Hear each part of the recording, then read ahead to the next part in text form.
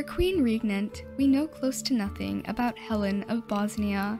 She was born around the year 1345, probably to a noble family.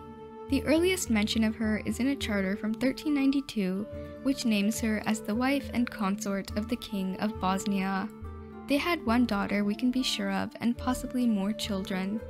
During Helen's time as queen consort, she and her family would have gained much more power. Helen herself probably had a significant amount of influence in the kingdom. In 1394, Helen's husband made Sigismund of Hungary his heir, and following his death the next year, Sigismund was ready to become the next king of Bosnia. However, the nobles were not so keen on this idea and refused to allow Sigismund to become king. Sigismund began raising an army to take the throne of Bosnia, and Helen was elected the new monarch. Sigismund gave up his attempt once he had heard that Helen was queen with the support of most of the nobles.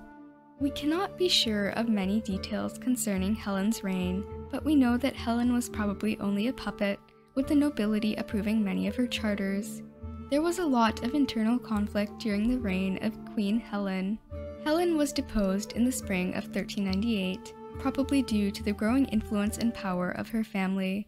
Many of Helen's family members decided to flee, but Helen stayed in Bosnia, where she was treated with honor and respect that one would show to any queen dowager.